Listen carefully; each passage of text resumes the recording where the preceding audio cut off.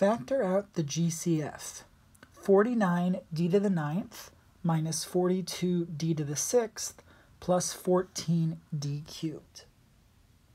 I'm going to write this again down below. 49d to the 9th minus 42d to the 6th plus 14d cubed. And then we're going to look for the greatest common factor. If we look at the coefficients, 49, negative 42, and 14, these are all divisible by 7, and 7 is the largest number that they're divisible by. So the coefficient of the greatest common factor is going to be 7. Now we have to look at the variable parts. We've got a d to the 9th, a d to the 6th, and a d cubed. All of those contain powers of d, and the largest power of d that's contained in all of them is d cubed. All three of those are divisible by d cubed, so d cubed will be a part of the greatest common factor.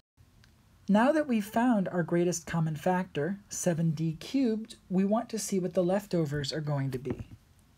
If we start with 49d to the 9th, and we pull out a 7d cubed, 49 divided by 7 is 7, and d to the 9th divided by d cubed is d to the 6th.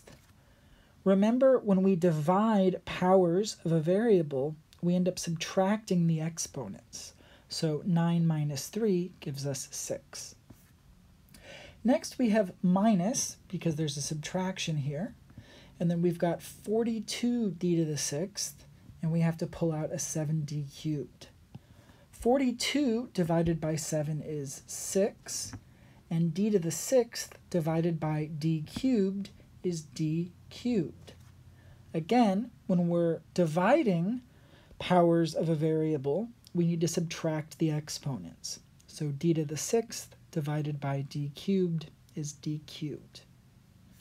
Now for the last term, we have to take 14d cubed and pull out a 7d cubed, but we just get 2 because 14d cubed divided by 7d cubed gives us 2. And that finishes the leftovers, which gives us our final answer, 7d cubed times the quantity 7d to the 6th minus 6d cubed plus 2.